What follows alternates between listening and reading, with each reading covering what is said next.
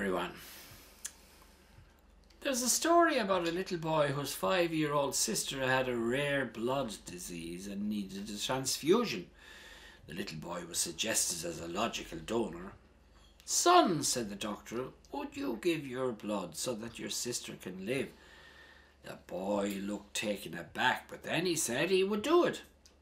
The blood was taken, and afterwards, while he lay in his cot, the doctor came to see him. "Doctor," said the little boy, "when do I die?" Only then did it dawn on the doctor that the little boy thought he had to give all his blood to save his sister, just as Jesus gave all his blood to save us.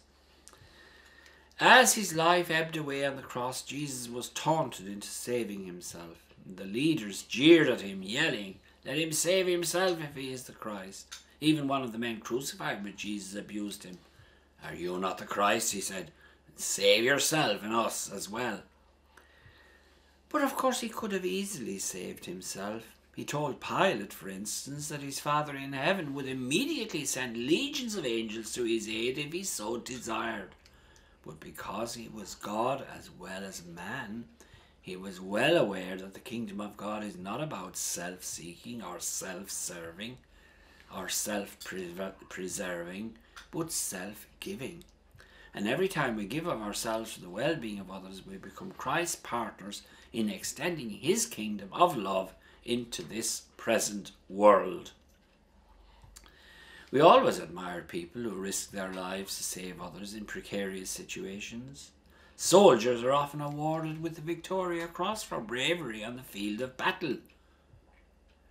But to expend oneself for others in everyday life situations without scarcely anyone noticing is what makes us great in God's eyes. St. Teresa said, "If we go through life without anyone noticing our good deeds, so much the better."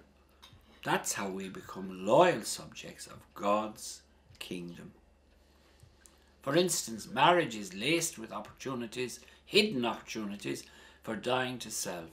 But if only one partner is taking this seriously, then things can go haywire. I tell couples during the marriage ceremony here at St. Vincent's that the bride and groom are asked to lay down their lives for each other, just as Jesus laid down his life for them, and indeed all of us. And with the arrival of children, the scene will be set for more serious self-giving. But self-sacrifice does not make us downhearted, miserable. It will be the source of our greatest joy. At the Last Supper, despite his approaching passion, Jesus told his disciples about his deep and inner joy. And he prayed that they too, and indeed all of us, would share in that joy. We not only gaze at the cross from a distance, as the mostly hostile crowd did on that first Good Friday, but spiritually we're drawing to join him there.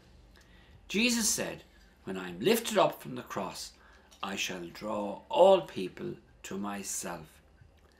And the more we allow ourselves to be drawn to the cross, the more Christ-like we become.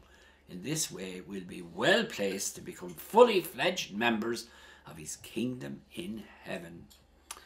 Now, thank you all very much for listening today, and God bless you all.